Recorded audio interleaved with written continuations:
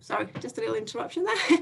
And in fact, inhibitory control is a bit of a sort of problem child when we talk about executive functions, because it often either loads onto sort of one general executive function factor, or individual tasks do not cohere into a single factor at all. So for this reason, I think it's important to unpack the construct a little and take a look at the sort of different types of inhibitory control that have been described in the literature. And this will then in turn help situate the research I'm going to present to you today. So a commonly studied type of inhibitory control in early childhood is the ability to delay gratification or follow a prohibition. And this typically involves a situation where the child is either told explicitly not to do something that they want to do, or has to wait to receive a larger reward. And I like to refer to this as temptation-based inhibitory control. And this type of inhibitory control is also closely linked to what is often called hot executive functioning. So basically executive functioning involving a situation that is emotionally or motivationally charged. Another type of inhibitory control is interference control. This is a more cognitive or cool type of inhibitory control that involves performing a cognitive task while ignoring distraction. And this distraction often involves a high level of perceptual conflict. Then we have response inhibition, which involves overcoming a strong habitual or prepotent response tendency, typically a motor response. And then we have a group of inhibitory functions, cognitive inhibition, negative priming, and automatic inhibition of attention. And these all involve some kind of priming or cueing effects, either in memory or in visual attention. And here, the cued material is distracting and must be ignored to focus on the relevant information. And in most instances, this is an effortful process. So for example, ignoring distracting items in working memory. But some kinds of inhibition happen automatically, especially within the domain of visual attention.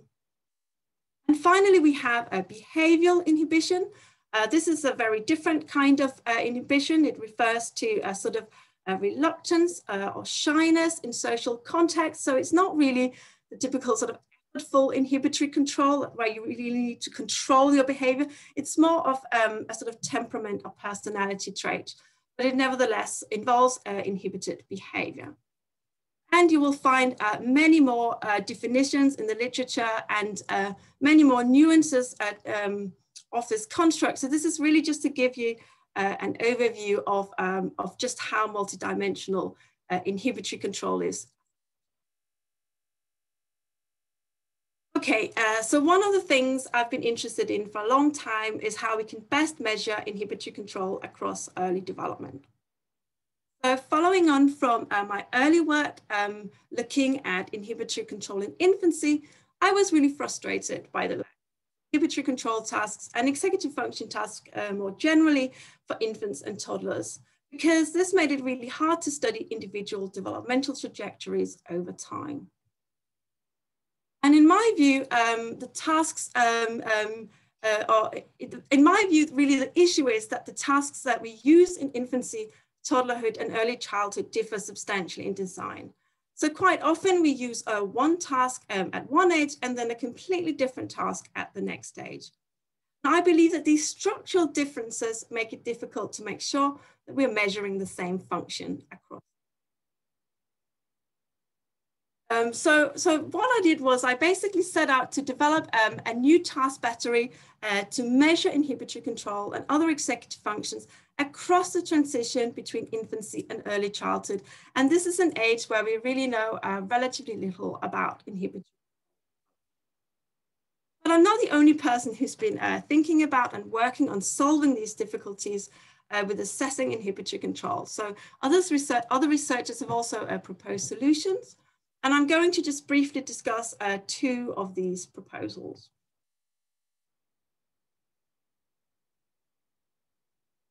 Okay, so Carlson in 2005 used a large battery of, or a large executive function data set from children aged between 2 and 6 years. This was across multiple studies, both published and unpublished. And she used this data set, she reanalyzed this data set in order to provide recommendations for task difficulty for each task in the executive function battery at ages 2, 3, 4, and 5 to 6 years.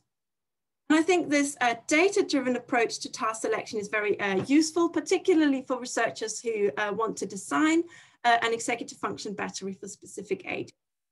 But as I mentioned before, there is one of the limitations of this approach is that different tasks are used at different ages, and this makes it really hard to make cross-age comparisons. Another limitation of this work is that all executive function tasks mixed together in this kind of task difficulty ranking. So if you wanted to focus more specifically on inhibitory control, it's sort of mixed in among all the other executive. And finally, there was limited coverage of the youngest ages.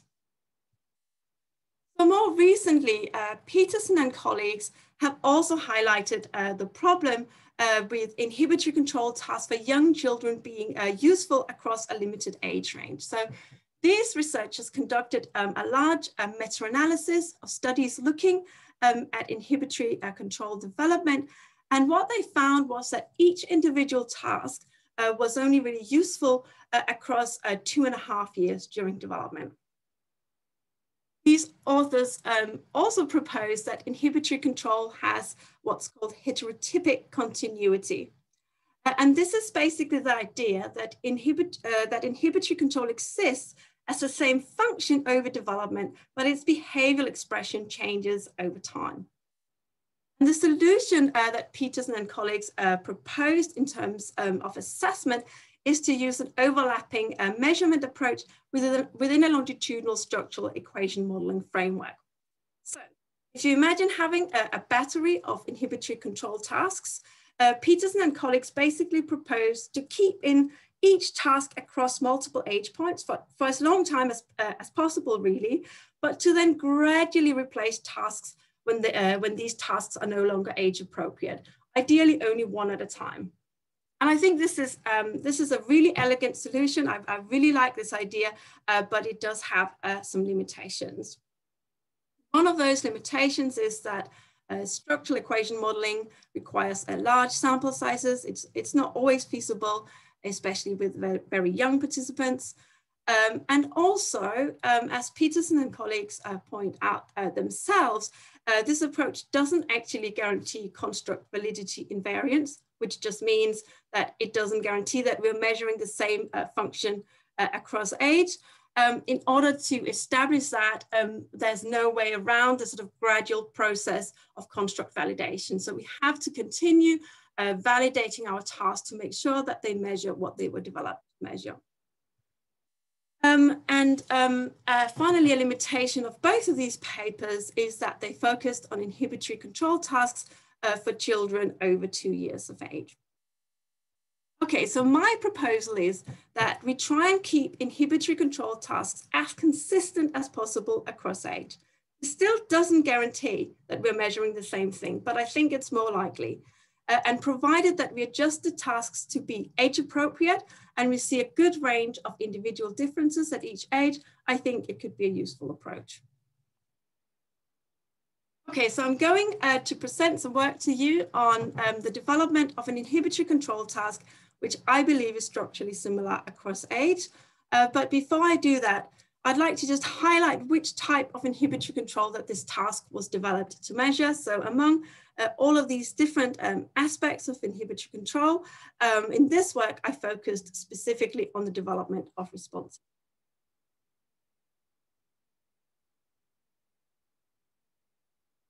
Okay, so let's take a look at the development of response inhibition. As I mentioned before, response inhibition is the ability to stop a highly practiced or prepotent response. We have two classic tasks which are commonly used to assess response inhibition: the go-no-go task and the stop signal task. In the go-no-go task, participants have to respond whenever they see a frequently presented stimulus. So we call that the go stimulus, whereas when they see a less frequent no-go stimulus, they have to responding. And the stop signal task is similar. In this task, participants have to perform a forced choice reaction time task, but then occasionally a beep sounds just as they're about to respond, and the participant then has to stop themselves from responding. So the stop signal task is generally considered a somewhat harder task because the participant has already initiated the response when they have to inhibit. Okay, so on the go, no go task, we see a sort of rapid improvement in performance across early childhood, whereas in the stop signal task, which as I mentioned is a somewhat more difficult task, we see a substantial improvement across middle childhood, peak performance in young adulthood, and then a slight decline in old age. And that's what you can see here on this graph from a study by Williams and colleagues. You see this sort of a U-shaped developmental function on the stop signal task across the life. So when we want to assess response inhibition in toddlers, we have the problem that the go, no go task and the stop signal task are not suitable for very young children. The children under 3 years of age struggle with task comprehension and working memory demands. So something that might seem quite simple to an adult, like an if-then rule. If you see this, touch. If you see that, don't touch. That's actually quite difficult for a 2-year-old to understand. So to address this, we developed the Early Childhood Inhibitory Touchscreen Task, or ECITT, which is a simple response inhibition task for infants and toddlers. And the task involves playing an iPad game where the participant has to press one of 2 buttons depending on which one has a smiley on it. And on 75% of trials, the smiley appears in one location. So we call these the prepotent trials, and here you can see it's at the top. Whereas on 25% of trials, the smiley appears in the other location.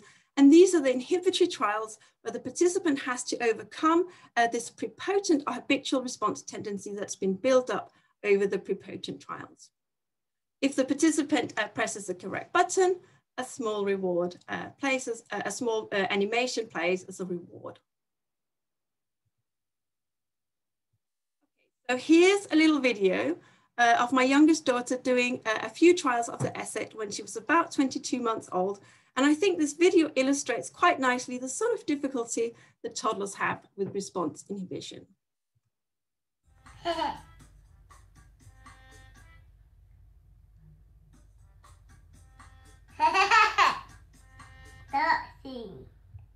Here you can see the prepotent location is at the top.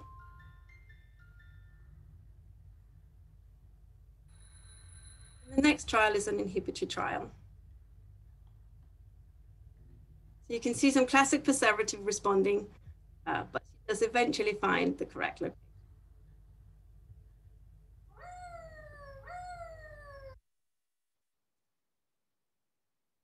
Okay, we also developed a version of the ECITT for older children and adults that we call the ECITT-A to try and create a task that is structurally similar across the lifespan.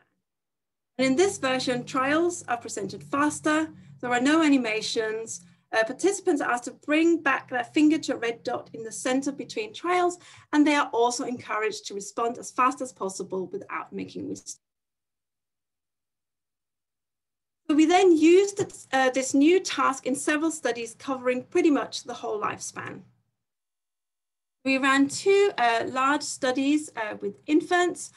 So we have 2 samples of 10-month-olds. Both samples have over 100 10-month-old infants in them. And most of these we followed up at 16 months. We did plan to follow them up until 2.5 years, but sadly the pandemic came in the way. In this work, we used the A0B task for validation. Also ran 3 studies in toddlers, a small pilot study, a cross-sectional study comparing performance of 24-month-olds to a performance of 30-month-olds, and a longitudinal study where we assessed the same group of children at 18, 21, and 24 months of age. Also ran a lifespan study where we used the adult version of the task with older children, young adults, and older adults. And in this study, we used the stop signal task. And finally, we tested a large opportunity sample at public engagement events. And this picture is just to show you that one of the advantages of having your task on an iPad is that you can test almost anywhere. So here you can see me testing at a street festival in Oxford a couple of years ago. Okay, so in terms of predictions, if the ECITT really measures response inhibition, participants should make more errors on inhibitory trials, and they should have slower reaction times on correct inhibitory trials. Likewise, we expected to see some developmental progression. So younger children, especially infants and toddlers, should again make more errors on inhibitory trials and be slower on correct inhibitory.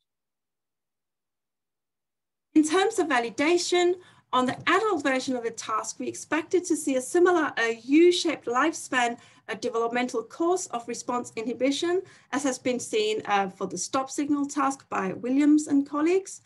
And we also expected performance on that version of the task to correlate directly with stop signal performance.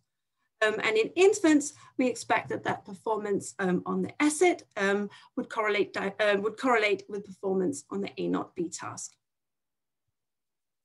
And finally, we hoped to replicate the lifespan findings, the effects in terms of condition and age effects in the sort of more naturalistic and noisy setting at the public.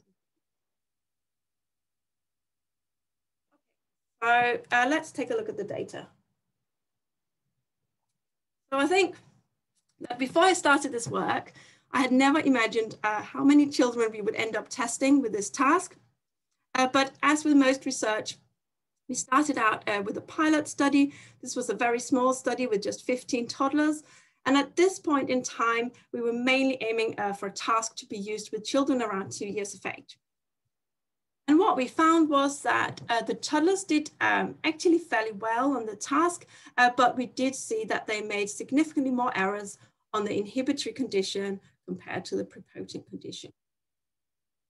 And then we ran a cross-sectional study where we compared performance of a group of 2-year-olds to a group of 2.5-year-olds. As you can see, both of these groups perform pretty well in the prepotent trials, but the 2-year-olds struggled significantly more on the inhibitory trials compared to the 2.5-year-olds. So this is really the first indication that there's some kind of developmental progression on the task that is specific to the inhibitory condition. Okay, so since 2 and 2.5-year-olds seem to cope fairly well with the task, we decided to try the task with younger toddlers and infants. So here you can see the data from our 2 10-month samples. And what you can see is that there's a substantial effect of condition in both samples. So this replicates really nicely. So basically 10-month-olds, they still do pretty well in the prepotent trials, but they really struggle on the inhibitory trials, performing really just around chance. And in these studies, we also wanted to assess test-retest reliability. So some of the infants were retested a week after the first session. And what we found was that there was a modest to moderate test-retest reliability across a 1-week period. The test-retest was slightly higher for the second sample, which I think is probably because we administered a lot more trials in the second session here. But either way, I think it's encouraging that we see some stability in performance across a 1-week period at 10 months of age. Okay, so let's take a look at some of the 16-month follow-up data. So you can see there's still a substantial effect of condition. 16-month-olds still really struggle with the inhibitory trials. And in fact, we see no significant age progression between 10 and 16 months. And we also see no stability in individual performance differences between 10 and 16 months. In terms of associations with the A0B task, which is sort of really considered a gold standard inhibitory control task in infancy, we found no significant association between the ECITT and the A0B at 10 months, but we did find a moderate association between the two tasks. And this suggests that by 16 months, the ECITT and the A0B tap into a similar function. And given that we used a version of the A0B task that maximizes the inhibitory demand, I think it's fairly safe to assume that the shared function. Okay, so let's take a look at the longitudinal toddler data. So on the left here, you can see the graph I showed you before, where we see no significant performance improvement or stability of individual differences in infancy, but this starts to change during toddlerhood. So here we again see a significant effective condition, but we also start to see some age progression, just as we did in the cross-sectional. So as you can see, toddlers' performance in the prepotent condition is high and stable across age. So it's really in the inhibitory condition that we see the developmental improvement. And this is exactly what we hope to find, because it suggests that the task is sensitive to the development of response inhibition, even at this young age. And not only that, we also start to see some significant age-to-age correlations in terms of performance. And this suggests that individual differences in response inhibition start to stabilize in the second year of life, which is actually a fair bit earlier than what has previously been found. And I think this is promising in terms of starting to track individual differences in inhibitory control from an early age.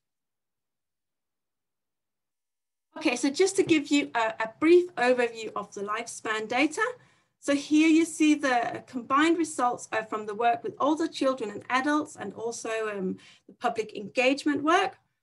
And we did indeed find that performance on the adult version of the task showed this U-shaped developmental function across the lifespan, which is similar to what has been found for the stop signal task.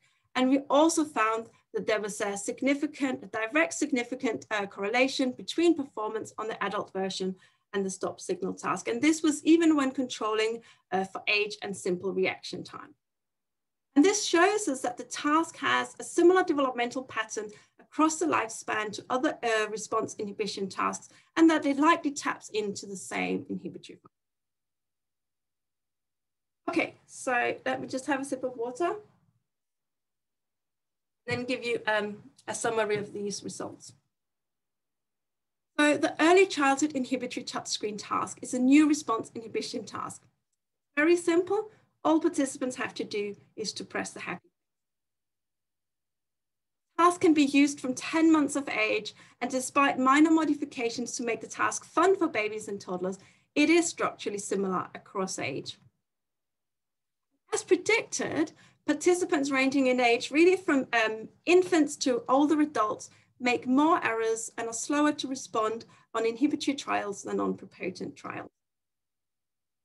We also found that performance on the task is correlated with performance on more established response inhibition tasks, both in infancy and in older children and adults. And in infancy, although the condition effect is really robust, there's no evidence for age progression or longitudinal stability between 10 and 16 months. But this starts to change during toddlerhood, where we see a clear developmental progression and emerging stability in task performance between 16 and 24 months. And I think this demonstrates the potential of the task to measure individual differences in response inhibition at an age which is notoriously difficult to assess. Okay, so as with any research, this research has some limitations. I think the most important thing to point out is that this is only one task. So I'm not claiming that the ECITT will solve all our difficulties with assessing early inhibitory control. I think we need many more tasks to assess inhibitory control in infancy and toddlerhood, and to start to establish that continuity of assessment into the later childhood years. Also, the ECITT is a response inhibition task. It was developed to be a response inhibition task. And at the moment, we don't know how performance on the task relates to other aspects of inhibitory control, although that is something we are looking into in our current work. We need to further develop and further validate the task, especially in the preschool range. And we need to establish stability between the infant and toddler version of the task and the adult version of the task.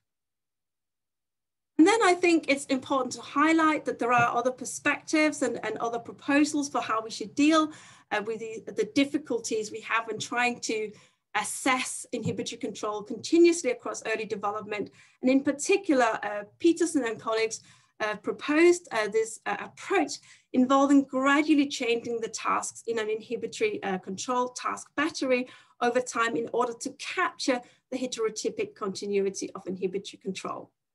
And on the face of it, it may seem like this is the opposite argument of what I'm proposing, but I actually think that a combination of inhibitory control tasks that retain as much of their structure across age as possible and Peterson and colleagues' overlapping measurement approach would be the ideal. And finally, really my aim with all of this work with the ECITT is to provide a useful tool for investigating longitudinal trajectories in early inhibitory control development, especially during infancy and toddlerhood. So we can start to relate those early trajectories to later key outcomes, such as more complex executive function skills, academic achievement, and later social development. So before I finish, I'd like to say a little bit about what we're up to now, what we have in the pipeline. So Alex Hendry is finishing up a paper that looks at associations between different types of inhibitory control in infancy. And this includes more temptation-based inhibitory control measures, as well as some aspects of behavioral inhibition.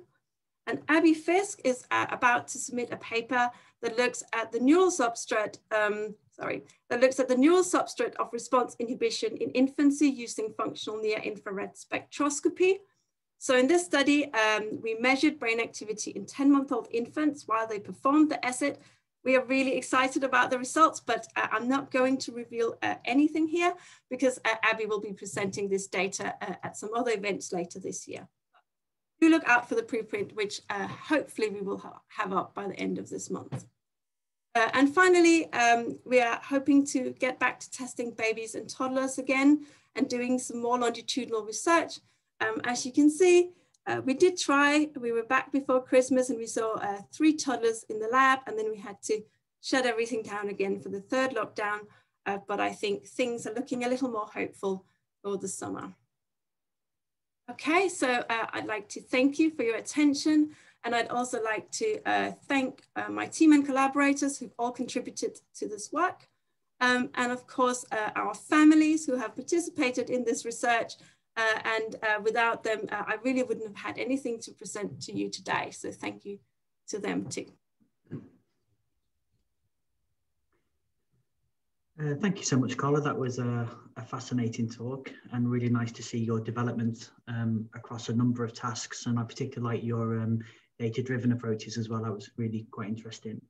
I did post into the chat, Karla, your preference for questions in person, albeit face-to-face online. So I'm going to open up now the floor for questions. So please feel free to pop on your videos and mics, and we will go through that process of questioning. I have a question. May I jump in? Go for life, Rebecca. Great. Thank you, Karla. That was really interesting. It was everything I hoped it would be. So I just had a question. You said that you looked at how the performance on this task relates to other measures of inhibitory control. Yeah. And also that you wanted the next steps would be to look at how in older children it would relate to other executive abilities. Yeah, is that right? Yeah. I'm just, and this is not a criticism at all, it's just because it's such a hot topic, as you probably know. How much do you think that you are measuring? I know that I understand what you said at the beginning about the overlap, but how much do you think you're actually measuring inhibitory control or the development of a broader effortful attentional capacity that of course expands across anything that we might call executive? Yeah, that's a really good question. So I think that, as you know, in young children, when we, people have done factor analyses, and quite often the factor analysis just comes out with one executive function factor, and quite often we just talk about executive function in singular. But I find that from a task, when you're trying to develop tasks, you have to try and operationalize what you're measuring. And if you sort of have some kind of very general, like, oh, it's something about controlling behavior and stuff, it makes it very difficult to create a task. So I think the answer to your question from my perspective is exactly what I also highlighted with Peterson and colleagues. We need to do that validation gradually. And unfortunately, I don't think there are any easy solutions because we just need to establish that we're not just measuring maybe general cognitive development or something like that. And it's really a gradual process. And it might well be that the answer in the end is that it is just one thing. It's just a general control factor that predict later outcomes. But I sort of feel that if we don't try and develop the tasks to measure specifically a function we're interested in, then we don't really know, then we know even less about what we're measuring with that task, if you see what I mean. Yeah, I agree. I was just interested to see what your answer was. So thank you. Thank you for that. That's great. I'll be quiet now. Okay, thanks, Rebecca. Next up would be Hilary, please. Hi, thanks for a great talk. I really enjoyed it. My question is actually pretty related to the last question, because I was also thinking about how you can distinguish between developmental changes and inhibitory control versus, learning the rules of and successfully doing the task. And so I was just wondering if you could say more about how you trained the youngest children and infants how to do the task, and maybe, a related question to that is, was there any improvement in the task across trials? Yeah, so that's a really good question. So I sort of mentioned that initially I sort of aimed for a task for about 2-year-olds because I thought, it's already quite difficult to test a 2-year-old in this kind of task. And I had a sort of different design for like the infant version where the parent would point and help and this. And then it turned out that when we put the touchscreen in front of the infants, they just wanted to tap the screen. and I think that, I think everybody in my team and everybody who's worked with this task will agree that it's quite amazing how babies and toddlers just love touchscreens. So they don't really need any training as soon as they realize that when I touch the screen, they want to touch the screen. But we do see some very subtle training effects, not anything substantial, but when we do the retest, we can see on those prepotent trials, the performance in those trials increases a bit, but we don't actually train them. There isn't there's a very short practice phase where we just have the smiley in the button with a smiley in the middle, just to give them the experience of when I press the screen, something happens, but usually just a couple of those trials and they want to tap the screen. Thank you. Okay, thanks. Julia, please. Hi, yeah, thank you for the talk. It's actually very interesting because in my lab, we're developing a go-no-go task that spans across different ages. So I found it very interesting. And what we often encounter as one of the difficulties is to control for reward learning or those different underlying processes. So I was wondering, considering that your adult task doesn't have that reward component, whether you're worried about the reward learning driving basically learning and the responses of the younger children, and how would you resolve that in relation to the adult version of the task that doesn't have that? Yeah, so I think that so in the younger children, we need to have some kind of reward to make it fun. But I agree with you with the adult version. I think the adult version we developed it primarily because we wanted to look at, is it possible to have this task that has the same structure? But it's not the choice of task, I think, if I wanted to measure inhibitory control in adults, because actually in young adults, they're sort of have peak performance. They make almost no errors. We do see a difference in reaction time. And it's a good point about the reward learning. The reason we took the rewards out was simply to speed the task up to make it more difficult. But it's definitely one of those aspects. I think you touched on something really important there. It's I'd like to keep the task as similar as possible, but obviously there are just differences in how we present the task to children. We just show them something that they want to play, whereas with adults, we instruct them. And I think really to be completely sure that we're measuring the same thing, well, we'd have to test it, but also manipulate those variables. I think you're right about that. Yeah. Okay, thank you. Okay, thank you. Excuse my pronunciation here. Lilia? Yeah, hi. Hello. Thanks. Yeah, hi. Thanks, Karla, for your talk. I am a PhD student at Uppsala University, and I have a bit of experience with administering this task. Great. And and I can testify to the fact that it's a really fun task to do with kids. And I kind of just wanted to ask what you think about it in terms of if it might tap into something with emotion regulation or more hot versions of executive function, due to the fact that the kids are really excited and happy while they're doing the task. And then again, it's probably hard not to have excitement and fun while testing kids on executive functions. So what are your thoughts about this? Yeah, so that's a really good question. I wouldn't define it as a hot executive function task as such, because there isn't sort of, we're not putting it in front of the kids and saying, oh, you can't touch that fun thing on the screen. But you're right that we do see that, especially I'd say from about around 16 months of age, that some children are perseverating a lot. They just keep pressing the same button, and we do see some signs of frustration there. So I can't rule out that there is an element of frustration in the task. But there's a specific design feature of the task that I actually didn't mention in the talk, but in the very first version of the task, what happened was that when they pressed the wrong button, the stimuli just disappeared.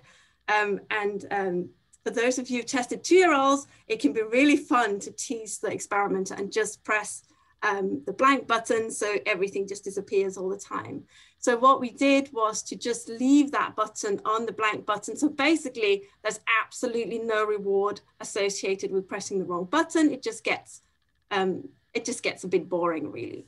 So I don't think there's a huge hot aspect, except maybe there are some kids, it's maybe like 5–10% who perseverate very strongly, and there's definitely some signs of frustration because they just, why is nothing happening? You know, I want animation to come up. Okay, thanks.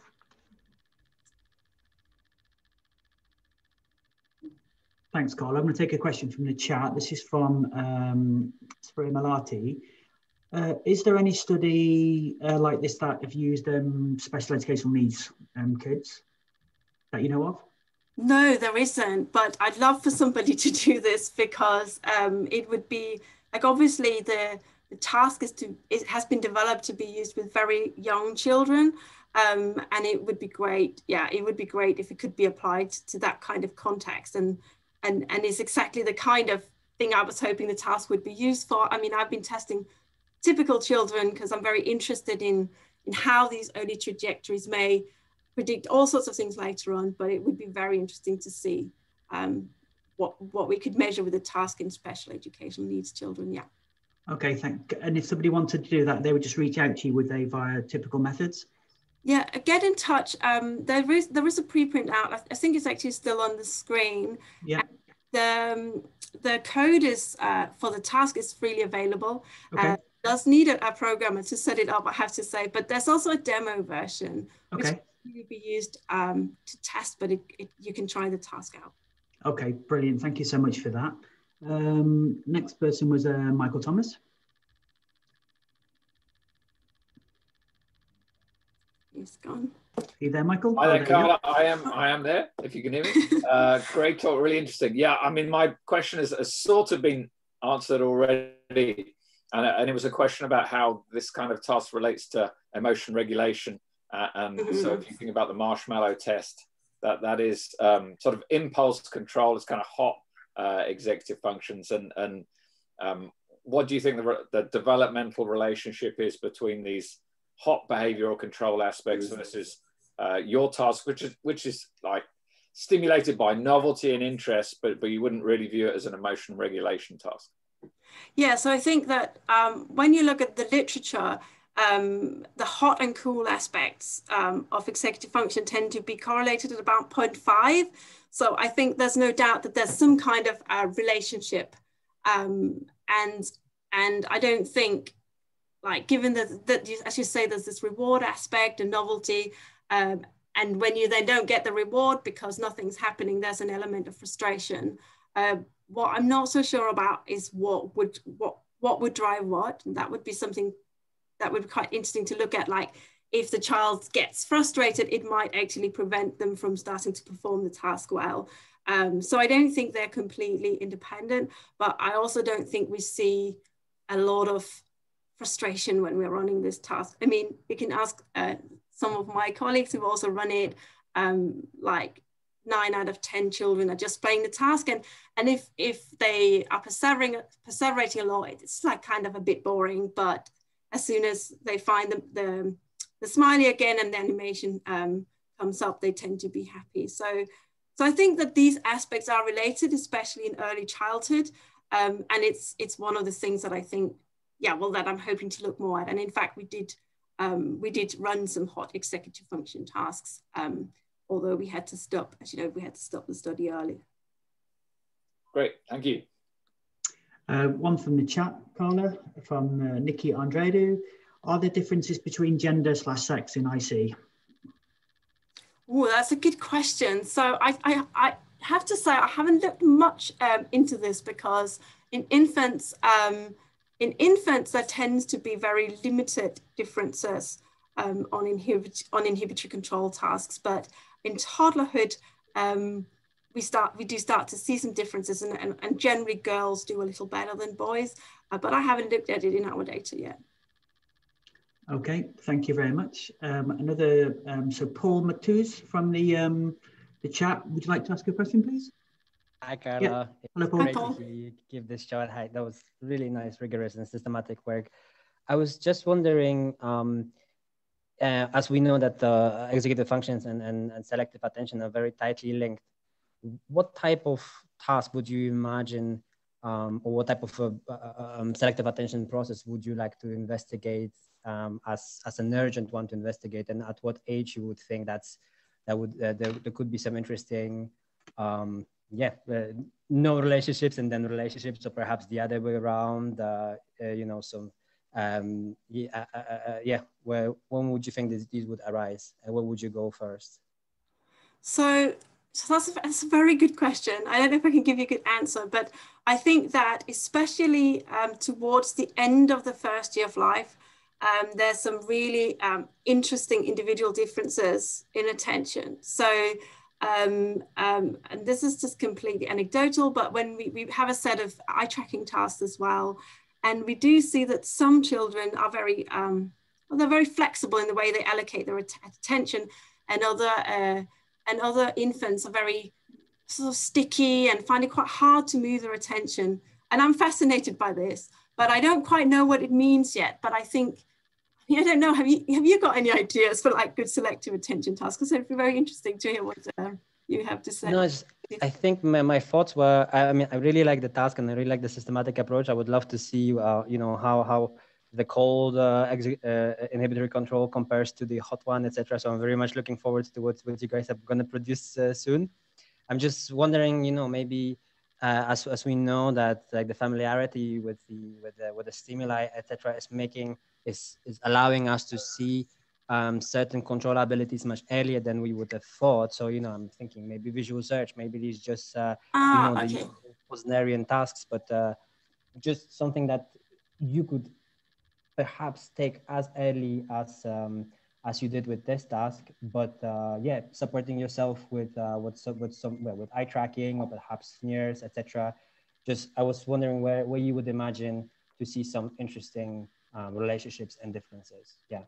Yeah, so I don't know if this answers your questions, but like this is obviously just one task out of like a battery of tasks we've been working on. So there's also some working memory tasks. We're also looking at focused attention, and I think that in my mind, what I want to do is whenever I create a task, I'd like to try and keep it as similar as possible. As I explained, I just think that like we should at least try.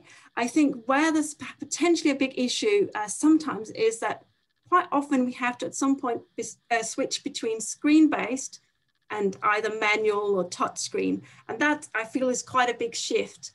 But for visual attention, I don't see why we couldn't continue to do something on, for example, an eye tracker. And my suggestion there would be to you know, think like, so the process is think about what you want to measure. Are you interested in whether the babies get particularly distracted, or whether they can take in as many different stimuli and move their eyes around a screen, whatever your question is, and then try and stick with that and change as little as possible. That would be my approach, I suppose. I definitely share your approach, as you know. So that's yeah, that would be very cool to see something. Thank you, Paul. Next question is Polly, please. Hi, Karla. Thanks so much. Really nice talk. I'm really excited to have you come to Bristol. I'm really interested in the bilingual advantage, I think, in executive functioning or just cognition in general. And so I wondered if you had any sort of background language information on the children that you tested, and whether that's something you might want to look at in the future. Oh, that's a good question and a very controversial topic. Because I know that, you know, there's, you know, both evidence for and against. We do collect data on what languages children are exposed to in the home, although it's just part of our sort of general background data. So it's not very detailed in any way of what their exposure is, but it's something that we could look at. I don't know whether I would have any particular predictions with the ECITT. I know that there was the study by Kovacs and Mailer quite a few years ago now, showing that, I think it was at 7 months, that infants had this sort of more ability to learn a reward association and look to one location, and then there was a switch and they had to look to the location, and they found that the bilingual infants did better, but I think that has not been replicated. So I think just as a general point, if we want to study this, as with everything, we need to think about what the mechanism would be. What would give them that advantage, and especially at that young age, and the sort of mechanism behind it. Yeah. What kind of population are how diverse in terms of their language background are they? Well, it's an Oxford population, so yeah. So they are pretty high SES, but there is quite a lot of bilingualism in Oxford, because a lot of academics and many from Europe and other places in the world. So I think my guess would be about 15% are bilinguals. So yeah. Okay, thank you. Okay, thank you. Amanda, you're next. I just wanted, sorry if I missed this. I really liked your study, by the way. I thought it was really interesting. Did you take a family history of ADHD? Because given the fact that it's highly heritable and very undiagnosed in women in particular, I wondered if you'd looked into that or had any idea whether any of the infants that you were seeing might be potentially, or people who might potentially have that, and also what influence that might have had on the outcome of your adult study too. Yes, so in the infant study, we collect sort of basic background data on whether there's ADHD or ASD in the family. Again, nothing overly detailed, but we have got the information there. Obviously, when we recruit the babies into the study, they are way too young for a diagnosis like that. Mm-hmm. But we do collect quite a lot of questionnaires, and we're still collecting questionnaires, looking not so much specifically at ADHD, but more broad executive function difficulties. And hopefully we'll be continuing to do that, because I think you're right that, well, there's a diagnosis of ADHD, but as you mentioned, there might be a lot of underdiagnosis, or even just like a lot within the normal spectrum. And I'm quite interested in this kind of variation that's not restricted necessarily to a diagnosis, but to something that's let's say the child has a bit of problems and it's just enough to make them struggle in school, but they would not get an ADHD diagnosis. And that's exactly the kind of, that's exactly the kind of thing I'm interested in. But I didn't collect this data in the adult data set, unfortunately. Oh, okay. All right. Thanks. Thank you. Okay, thanks. I'll switch my attention to the chat. So a question relatively similar to what was just being asked actually, and just one before, is from Rachel Huntman. Have you considered the ways in which it is culturally sensitive or cultural adaptations that would be important in sampling different groups? E.g., how salient is the happy face stimuli for other populations for cultural manipulation and mechanism? Yeah, that's a really nice question. I haven't adapted it for other cultures, but like, you know, it would be amazing if somebody looked at this, but yeah, I would be really interested to see this, because as I mentioned with babies, I really didn't expect they'd even do anything with the screen, but they just, for some reason, like, I mean, obviously an iPad has not been around in evolutionary terms for very long. But nevertheless, it just seems so intuitive. To even we actually asked the parents whether the babies have been exposed to touch screens, and most of the time they haven't. Parents keep that away from their babies, but even so, it doesn't seem to matter. They just go straight for the screen. So it'd be really interesting to see whether in a different culture, perhaps a culture without access to anything like this, whether that would make any sense to them. And I don't think that the smiley is necessarily the important thing here. I think it could be any other symbol that was attractive or friendly. It's just that it was very easy to say, press the happy face, touch the happy face, and it's very intuitive and a very minimal instruction. But absolutely, I think it would be interesting to look at this in other cultures, and I think that the task could potentially be adapted to what's most appropriate in that culture. Yeah, great point. Question from Alan Joseph. Can the test be delivered remotely? Well, that's a good question. It is actually kind of delivered remotely because Henrik Dværgstad, who's programmed the task, is in Norway. And the task actually works by you have the iPad, and then you have another device. We just use an iPhone, but it could be any device. And the experimenter actually controls the task and starts the trials from the phone. And this all goes through the Wi-Fi, sends it to the iPad, and that's how we control it. So it could be. And I'd love to say that I could just give you the link and you could all use it, but unfortunately I can't, just for the reason that that Henrik doesn't want to have lots of people from him all the time, but we are hoping to work on some kind of way that this could be done. It's really just a what can you call it, like, it's a practical bottleneck that we need to solve more than that's how it's basically done. Yeah.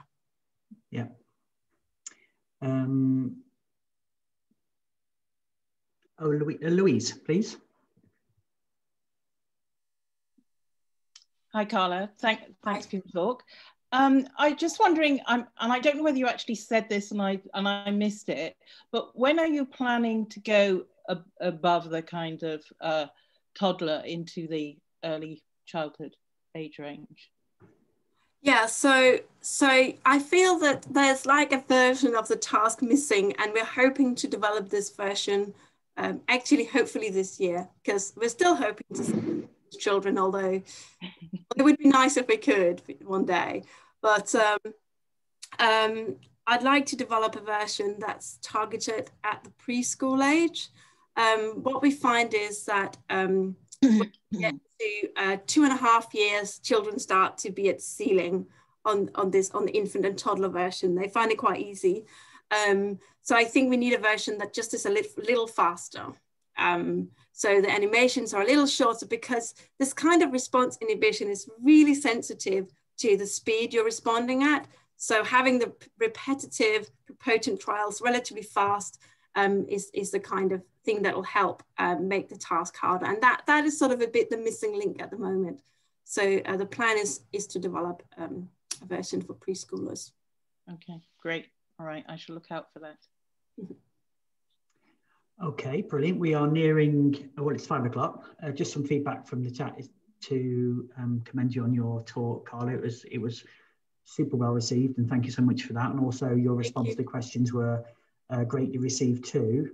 And obviously, I'm just checking now, we have no more hands that have been raised. So from that, oh, sorry, Iraz has just given me a clap symbol. So thank you so much for that. Yeah, so on behalf of the SEND team, thank you so much for your time this afternoon. Just for interest, there was around about 150 people in your talk today, so that was really nicely well received. Thank you so much, and I wish you all the very best for your evening and your future research. I'll be certainly looking after your looking at your preprints, because I'm interested in kind of motor variability and attention. So thank you so much, Karla.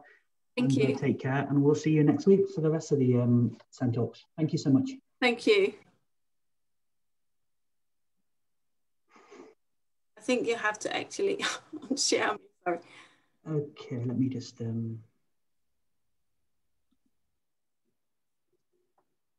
Yeah, let me do that. I can easily do this, Spencer. 1 second. Okay, thank you. 1 second.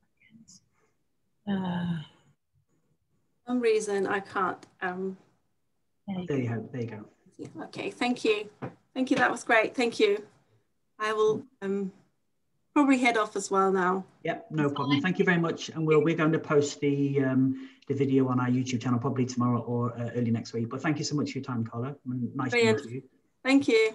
Bye.